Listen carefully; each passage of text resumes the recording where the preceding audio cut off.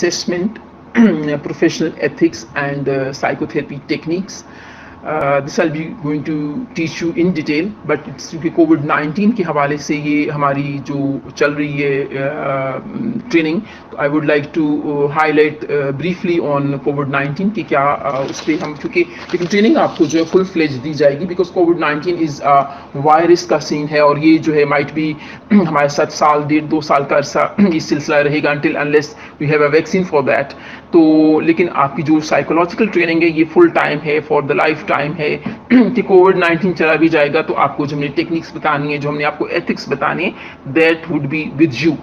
तो कोविड-19 के हवाले से मैं थोड़ा सा ब्रीफली इसको एड्रेस करूंगी कि यूजुअली हमारे पास दो तरह के जो हैं वो क्लाइंट होंगे. एक तो डायरेक्ट विक्टिम होंगे या जो पेशेंट हमारे होंगे. यूजुअली हॉस्पिटल्स में होते हैं और कई दफ़ा उनको वहाँ पे थेरेपी मिल भी रही होती है. जो ज़्यादा हमारा लॉट होता है वो they are not the patient, rather they are, क्या कहना चाहिए कि वो इफेक्टिव होते हैं कि उनकी फैमिली वाले होते हैं, वो एडमिट होते हैं, वो खुद बहुत परेशान होते हैं सुन के. Now days there so many news on media, तो वो इतने परेशान होते हैं कि ना जाने हमें क्या हो जाएगा. तो हेल्पलाइन पे यूजुअली वही कंसल्ट करते हैं.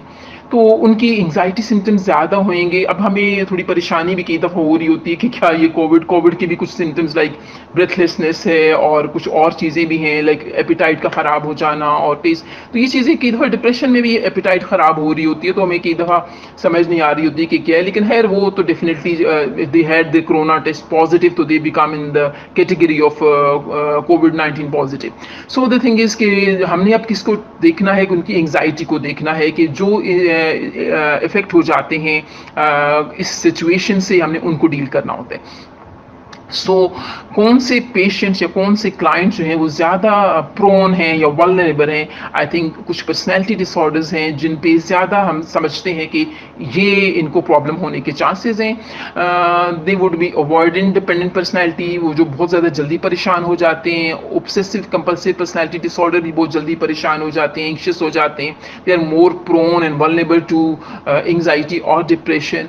तो उनके सिम्टम्स की दफ़ा नींद और भूख भी ख़राब होती है, गुस्सा उनको चिड़चिड़े हो जाते हैं, ब्रेथलेसनेस उनको हो जाती है, एंग्जाइटी उनको ज़्यादा हो जाती है, पैल्पिटेशंस, उनकी दिल धक धक करना शुरू कर दे. ये सारे फीचर्स हैं कि, और कुछ ने डेथ एंग्जाइटी डेवलप कर ली, कुछ ने ये सारा कुछ जो हमें बताया जाता है कि अपने हाथों को धोइए, बार बार धोइए, कुछ ने ओसीडी फीचर्स डेवलप कर लिए.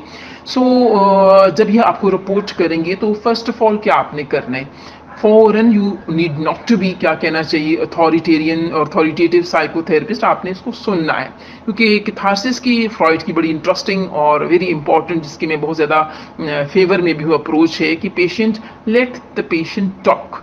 कुछ भी बोलता है, अपनी घबराहट बताता है, अपनी परेशानी बताता है, अपने सिम्टम्स भी बताता है, अपने लव्ड वंस की बात बताता है कि दे अब कुछ चले गए हैं, कुछ बीमार हैं, ठीक है, बहुत सी चीज़ें आपको बता रहा होता है. तो खामोशी से आप उसको सुनिए. जो अपनी डिप्रेशन है या अपनी एंग्जाइटी है या अपनी फीलिंग्स है या अपनी डिस्टर्बेंस है, वो आपसे शेयर करना चाह रहा होता है. सुनने के बाद मैं समझती हूँ कि काफ़ी रिलैक्स फील कर जाएगा. फिर देन अब आपका काम आ जाता है कि आपने उससे पूछना है what's the problem with you, क्या है. और अब ये सिर्फ यहाँ पे कोविड-19 के हवाले से नॉट ओनली जो वायरस ने हमें तंग किया हुआ है वो नहीं, बल्कि उसके अलावा और बहुत सी चीज़ें जो हैं, जो लॉकडाउन के दरमियान हैं, इस सिचुएशन के अंदर हैं, वो इंटरपर्सनल रिलेशंस हैं. कुछ के बहुत बेहतर हो गए, लाइक हस्बैंड वाइफ हैं, उनकी अंडरस्टैंडिंग नहीं थी, उनकी होगी, और कुछ की आई एम सॉरी टू से ख़राब होना शुरू होगी क्योंकि इंसान खुल के सामने आ गया. जब आप ज़्यादा इकट्ठे और क्लोज रहना शुरू हो जाते हैं तो आपकी बहुत सी चीज़ें जो हैं ओपन हो जाती हैं, आपको पता चलना शुरू हो जाता है. तो समवेयर पॉजिटिव हुआ, समवेयर नेगेटिव हुआ. पॉजिटिव इन अ सेंस कि फैमिली, पेरेंट्स ने बच्चों को टाइम देना शुरू कर दिया, स्पेशली जो वर्किंग पेरेंट्स थे. और नेगेटिव इन अ सेंस के जो मदर्स पे बड़ा बर्डन आ गया कि बच्चे जो स्कूल वगैरह में जाते थे अब वो मदर्स के ही सर पे हैं, तो उनको हाउस होल्ड भी करना होता है और बच्चों को भी लुक आफ्टर करना होता है. सो हाँ, फाइनेंशियल इश्यूज भी इसके साथ चलना शुरू हो गए. बहुत लोगों ने जॉब अपनी उनकी छूट की. So this is not only covid, rather they are so many other issues as well related to this कि फाइनेंशियल स्ट्रेसेस लोगों के आगे, बच्चों के स्कूल बंद हैं. बहुत से बच्चों ने हमें, यूनिवर्सिटी स्टूडेंट्स ने, स्कूल कॉलेजेस ने भी हमें रिपोर्ट किया कि बच्चे उस तरह पढ़ नहीं पा रहे. डेफिनेटली हमारा सेट सिस्टम था, स्कूल, कॉलेजेस, यूनिवर्सिटीज़, लोग टाइम से आते थे, जाते थे, टीचर्स पढ़ाते थे। तो अब ऑनलाइन चीज़ें कुछ बच्चे यूज टू नहीं है, कुछ टीचर्स यूज टू नहीं है, कुछ चीज़ें बच्चे पिक नहीं कर पा रहे जो डायरेक्टली पिक करना चाहते थे। तो these are all these issues जिसको जो हमें फेस करने पड़ रहे हैं और हमने उनको टैकल करना होता है। तो अब what we have to do, major issues तो हम नहीं रिजॉल्व कर पाएंगे, वो तो गवर्नमेंट ने करने हैं, इंस्टीट्यूट्स ने करने हैं। हमने तो एक सोशल सपोर्ट देनी है। कैथारसिस हमने करवा दिया, तो अब हमने रिलैक्सेशन करवानी होती है। रिलैक्सेशन टेक्निक्स हैं, देर also available on net as well, और आपको मैं इसकी टेक्निक का नाम ही बता देती हूँ। डीप ब्रीदिंग भी है। तो जब पेशेंट बहुत एंग्जाइटी में होता है तो आप उसको डीप ब्रीदिंग करवाते हैं, that is inhale and then exhale. ठीक है, आपने अपना सांस ऊपर की तरफ नाक के थ्रू खींचना है and with hold that breath and then you have to exhale. ये एक्सरसाइज अपनी डीप ब्रीथिंग है। देन मसल रिलैक्सेशन है, वो आपने करवानी होगी। और then of course you comes towards की उनकी आपने बताना है कि this virus is not going to last for ever. ठीक है, ये बल्कि इसकी पॉजिटिविटी भी बतानी पड़ेगी। नीड नॉट टू उनको ये बताना कि आप मीडिया से थोड़ा दूर रहें, आपने हर वक्त स्कोर नहीं गिनते रहना। लाइक क्रिकेट स्कोर तो नहीं है कितने मर गए, कितने रिपोर्ट हो गए। I don't think so. It's important for every client, specially for the client जो परेशान भी है, तो उसको तो नहीं ये इफेक्ट मतलब ज़्यादा नेगेटिव इफेक्ट कर देगा। तो मीडिया से थोड़ा दूर रहे। ज़रूर अपने नॉलेज के लिए चीज़ों को सुने समझे, बट नॉट के कितनी डेथ्स हो गई हैं, कैसे डेथ्स हो गई हैं, कितने वेंटिलेटर्स पे चले गए हैं, क्योंकि वो एक ऑलरेडी वीक पर्सनालिटी है। तो इससे उसकी परेशानी जो है वो ज़्यादा बढ़ जाएगी। और तो उससे आप उसे कह सकते हैं कि अपनी डाइट का ख्याल रखिए, अपनी इम्यूनिटी आप डेवलप कीजिए, अच्छी डाइट लें, अच्छी स्लीप आप लें, spend a good healthy time with your family. Married हैं तो बच्चों के साथ, अपनी बेगम के साथ अपना टाइम गुजारिए। और ऑफ कोर्स सोशल आइसोलेशन भी एक बहुत बड़ा फैक्टर है इंसान के परेशान होने का, कि man is a social animal, कि हम चाहते हैं कि हम लोगों के दरमियान रहें, बट अनफॉर्चुनेटली हम नहीं रह पा रहे होते, तो हमारी परेशानी जो है वो बढ़ भी जाती है। सो आप क्या कर सकते हैं, आप नेट के थ्रू, आप व्हाट्सएप के थ्रू आप वीडियो कॉल्स कर सकते हैं, आप लोग फ़ोन पे बात कर सकते हैं। मतलब कीप इन टच। सॉफ्ट कि आप जो है दूर तो रह रहे हैं, लेकिन आप इन टच किसी भी तरीके से रह सकते हैं। You can share your feelings with your love once via this social media. ठीक है, तो हर चीज़ की पॉजिटिविटी और नेगेटिविटी भी होती है। You have to pick the positivity of each and everything. ठीक है, तो आई थिंक हमने जनरली तो डिस्कस कर दिया कोविड-19 को। आप पे हो सकता है कि आप already, I think Romana has discuss about first aid, आपसे बात हो चुकी है। फर्दर भी शायद इस पे 10 सेशंस भी हमारे होते रहेंगे। लेकिन इन सब चीज़ों के लिए और बहुत इंपॉर्टेंट चीज़ें हैं कि असेसमेंट, लाइक हमें असेसमेंट करनी बहुत ज़रूरी है, चाहे वो कोविड-19 है, चाहे कोई और सोशल इशू है, और बहुत सी चीज़ें हैं। तो उसमें I will briefly comment on assessment में इस पे बात आपसे करूँगी। I will not go in detail because I have to talk about the therapies, I have to talk about the management, I have to talk about the techniques, and then ethics as well. But surely, and then of course ma'am Sobia would be giving you a detailed lecture on history and assessment, वो आपको बड़े अच्छे से समझा देंगी। I'll just go through certain points. ये अब जो मैं डिस्कशन करने जा रही हूँ, इट माइट इंक्लूड कोविड-19 के हवाले से भी आप कर सकते हैं, बट ज़्यादा जो है क्योंकि एक सोशल सपोर्ट हेल्पलाइन हमारी होगी, तो उसमें सिर्फ कोविड-19 ही नहीं आएगा और बहुत सी चीज़ें आएंगी। तो इसमें बहुत इंपॉर्टेंट जो होता है असेसमेंट में, हिस्ट्री टेकिंग। हिस्ट्री टेकिंग में आपने डिटेल इन डेप्थ इंटरव्यू लेना होता है। यहाँ पे कोविड-19 का शायद आप इन डेप्थ इंटरव्यू ना ले सकें, क्योंकि सिचुएशनल डिस्टर्बेंस है, सिम्टोमेटिक है, आपने उसको वहीं पे सुनना है, वहीं पे रिजॉल्व करना है। क्योंकि आपने शायद बहुत सी कॉग्निटिव एरर को आपने नहीं, अगर वो डिस्टर्ब ना कर रही हो, या साइको सोशल स्ट्रेसेस तो पूछने पड़ेंगे। हो सकता है कभी कभी कोविड-19 इज़ वन थिंग रिपोर्टेड, लेकिन उसके साथ बहुत सी चीज़ें आपको रिपोर्ट हो सकती हैं, लाइक फाइनेंशियल स्ट्रेस हो सकता है, एजुकेशनल स्ट्रेस बच्चों का हो सकता है, तो जो कोविड-19 की वजह से ज्यादा, तो उसके लिए फिर बाकी असेसमेंट बहुत जरूरी होती है कि वो भी कंट्रीब्यूटरी फैक्टर होता है टुवर्ड्स स्ट्रेस और टुवर्ड्स इलनेस। ठीक है, so history taking is very very important. उसमें आपने सिम्टम्स लेने हैं, ड्यूरेशन लेनी है, एवोल्यूशन ऑफ द स्ट्रेसेस करने हैं, और उनकी ड्यूरेशन लेनी है। पर्सनैलिटी में वन बाय वन हल्का हल्का आपको टच करती जाऊंगी। लाइक फॉर एग्जाम्पल आपने सिम्टम्स लेने, सिम्टम्स आप लेते हैं तो आपको पता चलता है, आपको डायग्नोसिस में हेल्प करता है कि either it's depression, either it's anxiety, either it's OCD, either it's PTSD. ठीक है, सिम्टम आपको डिटेल में जब आप लेंगे तो आपको पता चलेगा कि ये इसको क्या प्रॉब्लम है। Then of course for example symptom के साथ आपकी duration is very very important. Why it is important, like for example आपने पूछना है कि ये जो आपको नींद नहीं आ रही है, या भूख नहीं लग रही है, या सांस की तकलीफ है, या गुस्सा भी आता है, तो ये कितने अरसे से आ रहा है? You have to ask a very polite question कि कितने अरसे से आ रहा है। तो पेशेंट आपको बताएगा लाइक 1 मंथ से, 2 मंथ से। नाउ व्हाट्स द सिग्निफिकेंट इसकी क्या है कि आप क्यों पूछते हैं? यू आस्क क्योंकि आपने उसके अराउंड देखना होता है कि what happened earlier, what happened at that time, what happened after that. उस 1 महीने से पहले क्या प्रेसिपिटेटिंग फैक्टर क्या था, परपेचुएटिंग फैक्टर क्या था, या उसके बाद की दफ़ा आफ्टर इफेक्ट्स होते हैं तो क्या है, स्ट्रेस तो नहीं थी, ठीक है। तो जब आप उसकी सिम्टम्स पूछ लेते हैं, आप ड्यूरेशन पूछ लेते हैं, then you come towards a stress, ठीक है। और अ पर्सनैलिटी, फॉर एग्जाम्पल आप उसका बर्थ ऑर्डर पूछते हैं, आप कितने बहन भाई हैं, दे टेल यू, उसमें बहुत आपको फैमिली ट्री बन जाता है, आपको पता चल जाता है 2 बहनें हैं, 4 भाई, देन उसमें पता चल जाता है फाइनेंशियल कंडीशन, आपके फादर हैं वो क्या काम करते हैं। अब पेशेंट हर चीज़ आपको नहीं बताएगा। आप being a very intelligent clinician, आपने पिक करनी है चीज़ें। तो कि अपने घर की बातें तो कोई किसी को नहीं बताता, nobody is going to tell you कि जी हमारे खर्चे नहीं पूरे, कभी बता देते कभी नहीं बताते। अब होता क्या है कि अगर आप समझदार हैं तो यूल सी कि फैमिली में कितने बंदे हैं, कितने अर्निंग मेंबर हैं। एक बंदा है तो उसकी क्या सोर्स ऑफ इनकम है, कितना कमा रहा है। तो लाख भी पेशेंट के अल्हम्दुलिल्लाह ठीक से, तो सारे हमारा क्या कहना चाहिए, ग्रेटिट्यूड तो होता ही है। लेकिन आपने फिर असेस कर लेना होता है कि एक खानदान में 7-8 बंदे हैं और बंदा जॉबलेस है, उनकी जो हेड ऑफ द फैमिली है, या बड़ी लो इनकम आ रही है, तो डेफिनेटली अंडर फाइनेंशियल स्ट्रेस है। आप पिक कर लेंगे, ठीक है। हर चीज़ आपको क्लाइंट, सॉरी टू से, साइकोलॉजिकल असेसमेंट में आपको हर चीज़ क्लाइंट नहीं बताता होता, आपने बहुत सी चीज़ों को पिक करना होता है, ठीक है। तो फाइनेंशियल इश्यूज आपको पता चल जाएंगी।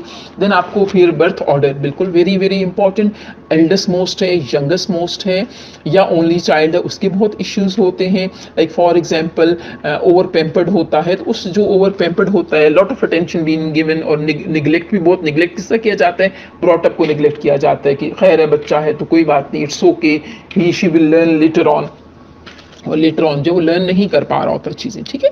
तो फिर आप उससे क्या चीज़ें आप उसकी पर्सनैलिटी के पूछते हैं कि लैक ऑफ टॉलरेंस है, पैटर्न टू स्ट्रेस क्या है, उसका रिएक्शन पैटर्न क्या है स्ट्रेस की तरफ, कि वो बहुत परेशान हो जाता है या क्या है। और दूसरी एज की परेशानी तो सब पे आती हैं, कुछ लोग जल्दी परेशान हो जाते हैं, ठीक है।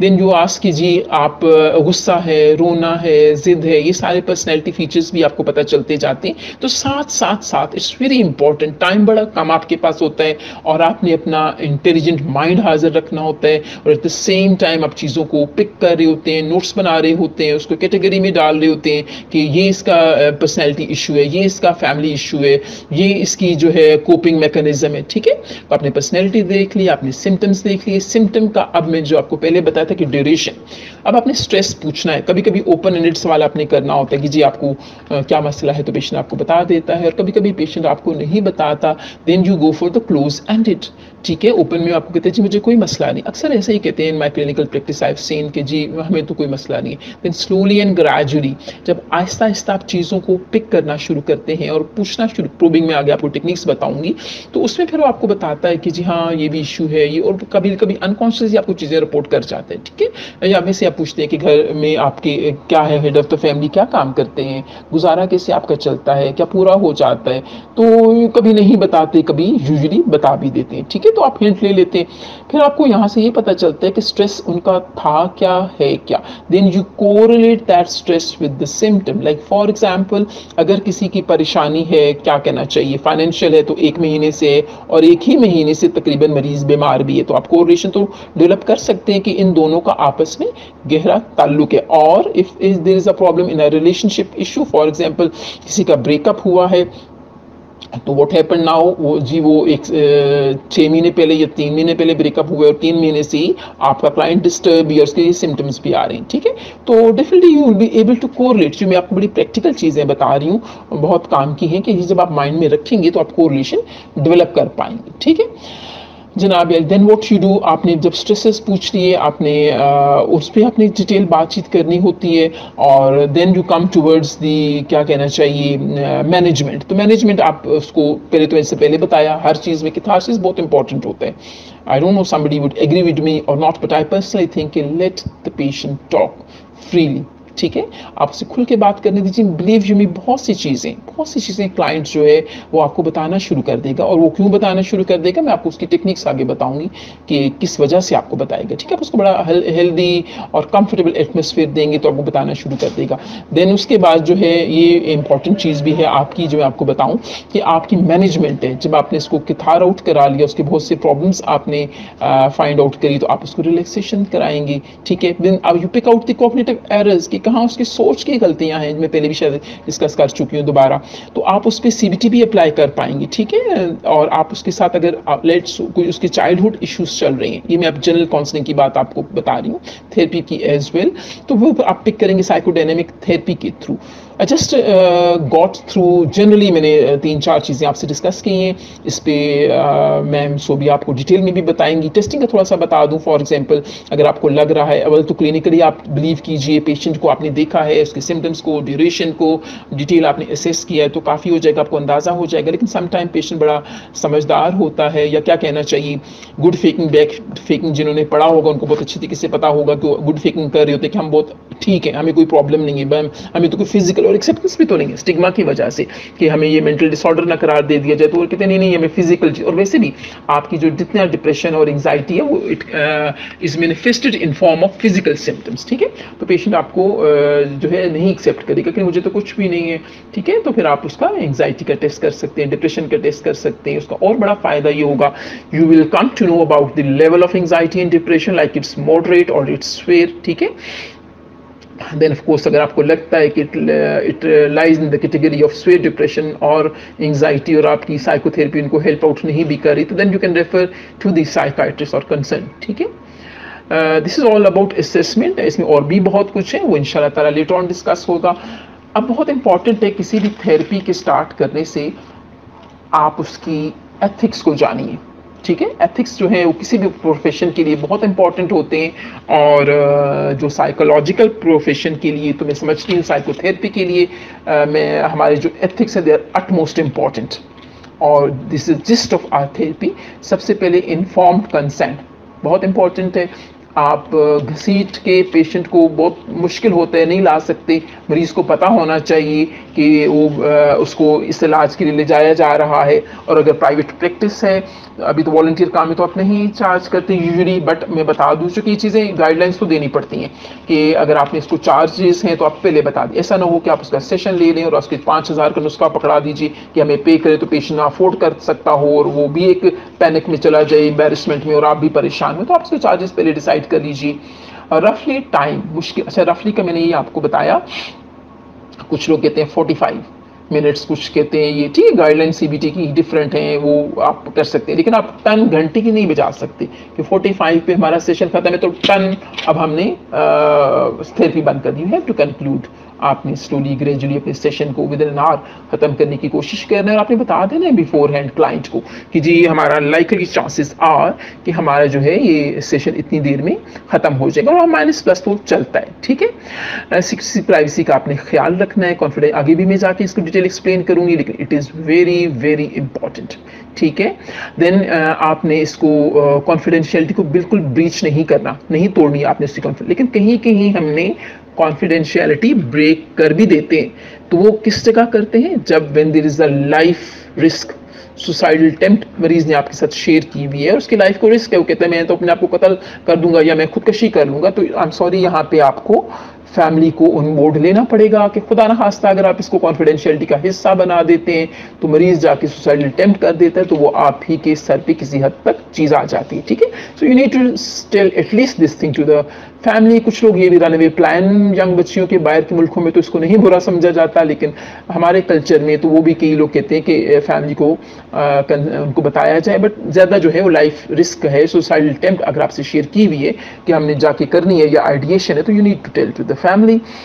नॉन जजमेंटल, कुछ जज करने की हमें ज़रूरत नहीं होती। ठीक है, पेशेंट हमारे पास एज अ पेशेंट आता है, हमने उसको एज अ पेशेंट ही लेना होता है, उसको जज नहीं कर रहे होते कि इसको साथ ये मसला है और साथ ये मसला हम सबके साथ होता है। ठीक है, we all are like for example if I am sitting तो I can also be having a problem. ठीक है, तो ये आप नहीं कह सकते कि फ़लाँ को ये मसला नहीं और फ़लाँ को ये, किसी को भी कुछ भी मसला हो सकता है। ठीक है, देन आपने उसको आपका जो साइकोथेरेपी की क्या कहना चाहिए, ओपन होनी चाहिए, उसको आपको बताना चाहिए फैमिली को। आई एम सॉरी, यहाँ पे मैं कुछ क्लिनिकल एक्सपीरियंस भी शेयर करूँगी, शायद पहले भी किया होगा, कि मेरे पास अक्सर आते हैं क्लाइंट, तो मैं उनसे पूछती हूँ कि जी आपकी असेसमेंट कीजिए, हमने फ़लाँ डॉक्टर साइकोलॉजिस्ट साहिबा को दिखाया है, तो मैं कहती हूँ मुझे कोई पेज दिखाइए, प्रिस्क्रिप्शन स्लिप्स तो नहीं, लेकिन आपका कोई हिस्ट्री टेक का फॉर्म है, तो कहते हैं वो तो हमें कोई नहीं पता। मैंने कहा थेरेपी में क्या हुआ था, कहते हैं वो तो हमें कोई नहीं पता, हमें बाहर निकाल दिया गया था। तो ठीक है, आई बिलीव बाहर निकालना होता है, लेकिन अनदर इज के आप फिर फैमिली को कुछ तो ऑन बोर्ड लें कि ये सिम्टम्स हैं, हम इन चीज़ों पे काम कर रहे हैं, then you keep on writing certain symptoms. आप लिखिए, ड्यूरेशन आप लिखिए, पर्सनैलिटी आप लिखिए, आप कोई टेस्टिंग आप लिखिए। हाँ, कॉन्फिडेंशियल स्ट्रेस आप नहीं लिखेंगे, आप लिखेंगे स्ट्रेस आइडेंटिफाइड, और ब्रैकेट में लिखेंगे बट कॉन्फिडेंशियल, ताकि आपको अगली याद, वरना ये भी लिखने की जरूरत नहीं, लेकिन अगली याद दहानी के लिए कि आपने स्ट्रेस आइडेंटिफाई किया है, लेकिन वो confidential and you don't want to take the family on board. उसका कोई ऐसा इश्यू है वो आपने नहीं बताना, ठीक है। So it is very important. हमने कुछ बेसिक एथिक्स को हमने डिस्कस कर दिया। Now we be going to come towards the techniques of psychotherapy which I suppose are very very important, ठीक है। और सबसे इंपॉर्टेंट टेक्निक क्या है, that is rapport building. Now what is rapport building? It's a mutual, क्या कहना चाहिए, understanding between the patient and the therapist, ठीक है। therapist and client relationship is central and utmost important in the therapy. तो ये बहुत ही gist of therapy है आपका रेपो बिल्डिंग, ठीक है।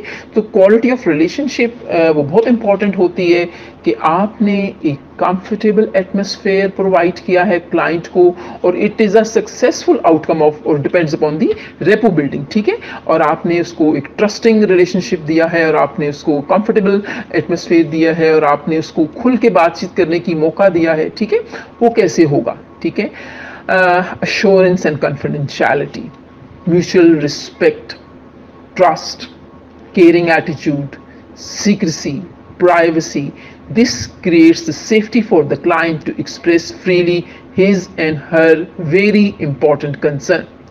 आपने बहुत प्यार मोहब्बत से तरीके सलीके से क्लाइंट को मैनरफुली बिठाया है, और उसको एक ड्यू रिस्पेक्ट दिए, जो कि हमारे कॉल रॉजर ने भी कहा है कि एक ड्यू रिस्पेक्ट देनी चाहिए, और उस पर ट्रस्ट वर्दी रिलेशनशिप डेवलप किए कि आप हम पे ट्रस्ट कीजिए, जो बात आप हमसे करेंगे हम किसी से नहीं करेंगे। And believe you me, again to remind you, it is not through the word of mouth, ये आपने वाकई उनके वर्ड्स को रखना होता है। You need not to tell that person कि उसकी बातें आप बाहर नहीं निकालेंगी। वंस आपने एक अनऑफिशियल बॉन्ड आपका हो जाता है कि आपने उससे कह दिया कि आपकी बातों को हम किसी को नहीं बताएंगे, then you have to keep the secrecy and the privacy of the client, which is very very important. And if you are going to break that secrecy and privacy, what will happen, that client is not going to come to you again, ठीक है। आपने अपनी repute भी at stake कर ली है, at risk कर ली है, और क्लाइंट को भी आपने खराब किया है। हाँ जी, एक और बड़ी important cheese, you do need not to recognise your client in public place.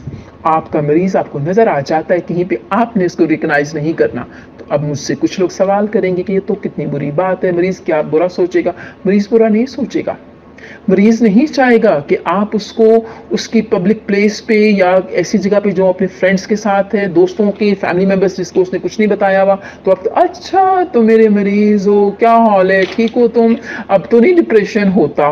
Need not to ask this question.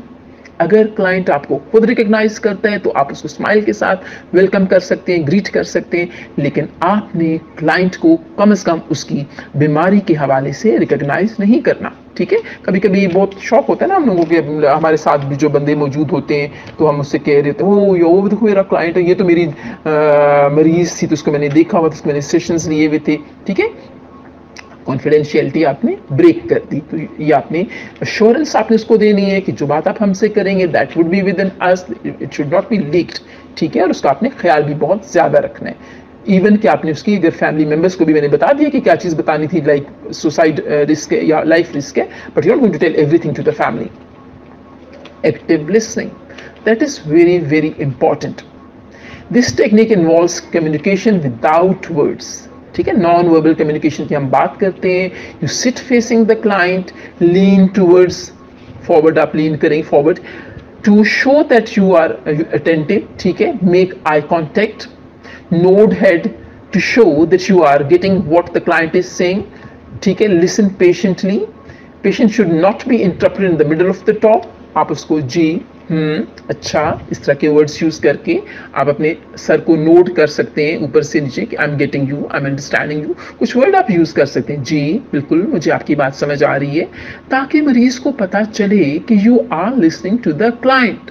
Unfortunately कभी ऐसा भी होता है कि क्लाइंट आपके सामने है, तो आप क्लाइंट को सुन रहे होते हैं और साथ साथ अपने मोबाइल पे बात कर रहे हो, अपना टाइपिंग कर रहे होते हैं साथ में, आप left right.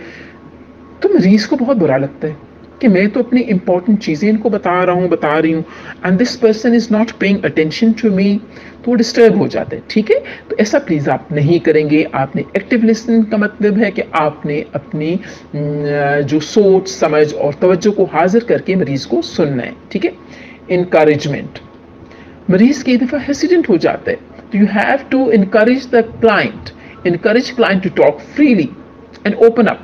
Pay attention, focusing client by saying yes, okay, fine. ठीक है. Provide protection, acceptance, supports and unconditioned positive regard to the client. जिन्होंने कॉल रॉजर को पढ़ा हुआ है उनको बहुत अच्छा पता चल जाएगा कि what is unconditioned positive regard है. ठीक है. You are safe here, ये मैसेज आपने क्लाइंट को देना है. Overcome your biases. हम लोग बायस भी तो बहुत होते हैं ना, किसी भी ना किसी चीज़, प्रेजुडिस हमारा होता है, स्टीरियोटाइप थिंकिंग होती है. ठीक है. व्हाट बायसेस किस चीज़ पे हमारा होता है? On basis of religion, sect, culture, dress, language, status. ये नहीं होना चाहिए. किसी का कोई भी ड्रेस है, आपको बॉदर नहीं होना चाहिए. अगर आपका कोई पेंट शर्ट में आ जाएगा तो आप परेशान हो, क्यों भाई? Need not to.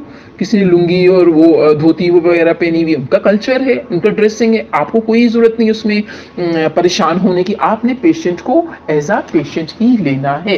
Language, Urdu बोले, पंजाबी बोले, इंग्लिश बोले, आपने उसको उसमें परेशान नहीं होना कि इसकी इंग्लिश से आप इम्प्रेस हो जाए या पंजाबी पे इसको मना करें कि भाई आप ये क्यों ज़ुबान बोलें. I don't think so. It is very important. Dresses की चीज़ों को आपने देखना. सेक्ट, कोई शिया है, सुन्नी है, हनफी, किसी भी सेक्ट से ताल्लुक है, आपके सामने आपका क्लाइंट है. You have to give respect to the client, his feeling, emotions. Status उसका कुछ भी हो, कहाँ से भी आ जाए, आपने अगर स्टेटस को देखें यू विल गेट अप, आप इन्फ्लुएंस हो जाएंगे. सीट पे खड़े होकर उसको आए जी तशरीफ रखिए, बैठिए, और एक बेचारा गरीब इंसान आ जाता है तो आप उससे चलो बीबी बाहर बैठ जाओ. नो, ऐसे आपने नहीं करना. थ्रू आउट अपने आप को आपने इस तरह रखना है कि आपके लिए हर क्लाइंट इंपॉर्टेंट है. अमीर हो या गरीब हो, किसी भी स्टेटस से उसका ताल्लुक हो, किसी भी रिलीजन से उसका ताल्लुक हो, मुसलमान है, क्रिश्चियन है, हिंदू है, लेकिन आपके सामने तो मरीज है. आपने तो क्लाइंट की फीलिंग का उसी तरीके से ख्याल रखना है. और अगर आप नहीं रख पा रही, you should not plan into the therapy. First of all अपने बायसेस को आप ओवरकम करें. ठीक है, क्योंकि आप ओवरकम नहीं करेंगे देन अगेन प्रॉब्लम आपको होगा, बायस्ड हो जाएंगे, आप मरीज का अच्छा इलाज नहीं कर पाएंगे. ठीक है. Then we come to the respect. Respect different cultures' perspectives, enhance awareness among cultures and allow members to consider others' point of view as well. ठीक है. Flexibility बहुत ज़्यादा आप में होनी चाहिए. To listen and accept the client. ठीक है. Client's point of view को आप सुने. ये नहीं कि मैं rigid हूँ तो नहीं, मुझे ये तो बात पसंद नहीं है तो मैंने नहीं सुनी. You have to listen to the client by keeping away your rigidity. You have to be flexible. ठीक है. Or then we come to empathy, which is very, very important. Now, what is empathy? Empathy, it is ability to understand others' point of view or to put yourself in others' shoes. यानी कि दूसरों का point of view भी आपने सुनना होता है और उसको समझना होता है. ठीक है. और अगर आप नहीं सुन और समझ पाते तो then I don't think so कि आप जो है एक अच्छे साइकोलॉजिस्ट हैं. नाउ एम्पैथी क्या करती है? It conveys accurate. एम्पैथी क्या होती है? Go with the feeling of a client. ठीक है. Understand clients feeling, experiences and problems by verbally showing your understanding by saying yes, okay, fine, I understand you. मैं समझ सकती हूँ कि आपके साथ क्या प्रॉब्लम है. इस तरह मरीज को लगेगा कि वाकई आप उसके साथ हैं. ठीक है. और जो भी उसके स्ट्रेसेस जा रहे हैं उनको आप बड़ी ही एम्पैथी के साथ सुनेंगे. ये क्या हमें हेल्प करती है? It help the client work through shame and guilt. hesitation by generalizing it, like for example वो उसको किसी चीज़ से शर्म आ रही है, गिल्ट फील हो रहा है, लाइक आगे मैं सेक्सुअल अब्यूज की बात करूंगी तो आप उसको जनरलाइज इस तरह कर सकते हैं कि yes it often happens with often people और मैनी पीपल, ऐसा हो जाता है, आप परेशान न हों, कि जिंदगी में ऐसी परेशानियां आती जाती रहती हैं, ठीक है, और इस तरह की सिचुएशन में ऐसा हो जाता है, ठीक है। डू नॉट, मगर सुन लीजिए, it's a caution, do not give acceptance और disapproval to any wrong happening, कि आपने बहुत अच्छा किया या आपने बहुत बुरा किया, ठीक है। सेक्सुअल अब्यूज अगर हो जाता है या वो चोरी भी करके आपके पास आ जाता है तो उस वक्त आप फौरन तो नहीं उसको एक्सेप्टेंस भी नहीं देंगे कि जी बहुत अच्छा किया, और ये भी नहीं कहेंगे बहुत बुरा किया। You have to listen to the client, you need not to jump into the conclusion, ठीक है। Like for this sexual abuse है तो don't say yes it is good, अच्छा हो गया, या नहीं आपने बहुत बुरा किया, ये बहुत बुरा आपके साथ हो गया, ऐसा तो नहीं होना चाहिए था। ये एक रॉन्ग मैसेज आपके क्लाइंट को जाएगा, ठीक है। प्रोबिंग बहुत बहुत इंपॉर्टेंट टेक्निक है। Slowly and gradually uncover the clients feelings and facts about the problem, ठीक है, he is facing. Now what is probing? ये प्रोबिंग क्या होता है? It is gradually asking about the problem, how and when it happened. This gives you exact information about the problem, but don't turn your conversation into interrogation. आप पूछते हैं आपको क्या मसला है, ये मसला कब से शुरू है, अच्छा ठीक है, इसके साथ साथ और क्या प्रॉब्लम्स थे, ठीक है। लेकिन आपने इतना पोलाइट अपना इंटरव्यू रखना है कि वो ये ना लगे कि आप कोई पुलिस है, ठीक है, उनको ऐसा ना फील हो कि थेरेपिस्ट नहीं आप पुलिस मैन है, कि जी क्या हुआ, कब हुआ, कैसे हुआ, क्यों हुआ, ऐसा नहीं। Tone of voice should be polite, और आपकी जो पिच होनी चाहिए वो भी इस तरह होनी चाहिए कि क्लाइंट कंफर्टेबली इसको सुने, इतनी हाई पिच से आप बात ना करें, ठीक है। And please during probation don't start your lecture, आपने मॉरल लेक्चर नहीं प्रोबिंग के थ्रू नहीं देना हो, लेटर ऑन आप जब देती है मॉरल थेरेपी भी शायद उसमें आ जाता है, एथिक्स वगैरह आप समझाना शुरू में बात शुरू कर दें, ठीक है। To start with the therapy, जिसमें पहले बता चुकी हूँ कि आपने ओपन एंड सवाल कर रहे हैं, ठीक है, जो पेशेंट को इनकरेज करते हैं, मोटिवेट करते हैं कि वो जो है क्लाइंट एलिबरेट करे अपने चीज़ों को, डिटेल्स ऑफ द प्रॉब्लम बताए कि आप कहेंगे tell me about your problem, how do you feel about your problem, ठीक है, how and when it happen, ठीक है। But if patient हेसिटेट्स then develop a confidence, आपने इसको रीअश्योर करना है, और सेल्फ वो क्लोजर भी करना है, ठीक है, वो भी बहुत इंपॉर्टेंट है कि लाइक क्लाइंट आपको उससे पूछ लेते हैं आप इतनी डिटेल बातें, तो आपके बारे में भी कुछ पूछता है, तो अपने बारे में आपने डिटेल नहीं बतानी होती, ठीक है, क्योंकि ज़ाहिर है हमारा फोकस जो है वो क्लाइंट है, आप नहीं है। लेकिन मॉडरेट लेवल का, जी मैं I am so and so and working over here, I am going to help you out, this is my name, ये मैं इतना सा आप थोड़ा सा सेल्फ क्लोजर आप बता सकते हैं, ठीक है। देन आपने ये देखना होता है कि आपने टॉपिक को नैरो करना होता है। अगर आपने खोल दी बात, आपको क्लाइंट को समझ नहीं आ रही है, तो आप खुद उससे पूछते हैं आपको कोई पढ़ाई का मसला तो नहीं है, आपको रिलेशनशिप इशू, या बल्कि रिलेशनशिप इशू यूँ नहीं पूछेंगे, आपकी कहीं इंटरेस्ट तो नहीं है, तो यूजली क्लाइंट के अगर नहीं मेरी तो कहीं नहीं है, then you can say कि it is a problem or it's a issue of this age, हो जाता है इस एज स्टेज में, तो आपको एग्जाम्पल कोट करके इससे पूछ, तो माइट भी वो रिलैक्स हो जाए, कंफर्टेबल हो जाए, ये चीज़ कोई इतनी अनहोनी नहीं है, ठीक है, तो आपको चीज़ें बताना शुरू कर देगा, ठीक है। Then reflection and paraphrasing is very important. अगर आपको कुछ चीज़ समझ नहीं आ रही तो आप उसे कह सकते हैं क्या आपकी बात का ये मकसद था, क्या आप ये कहना चाह रहे हैं, ठीक है, मुझे ये चीज़ समझ आ रही है, ठीक है।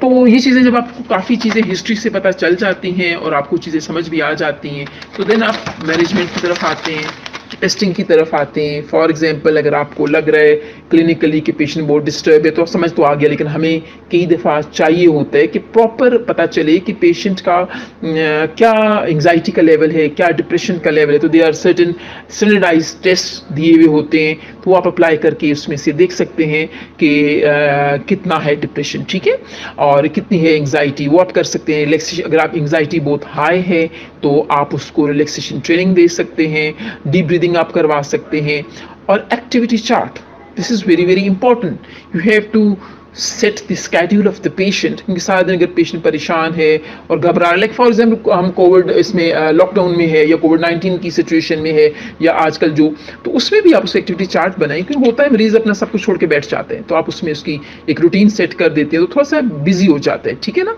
टीवी आप देख सकते हैं, म्यूजिक आप सुन सकते हैं, नमाज आप पढ़ सकते हैं, घर का काम आप कर सकते हैं, ठीक है, तो सारा दिन ज़रा बिजी हो जाएगा। या इसके दौरान उसको लगता है कि दफ़ा कि लोग हमें तवज्जो नहीं दे रहे, तो आप उनको बताएं कि लॉकडाउन लॉकडाउन है, वायरस है, हम बहुत से लोगों को नहीं मिल सकते हैं, these are the major problems. तो उसकी बहुत सी चीज़ें जो हैं वो भी आप एड्रेस कर सकते हैं थ्रू कॉग्निटिव बिहेवियर थेरेपी।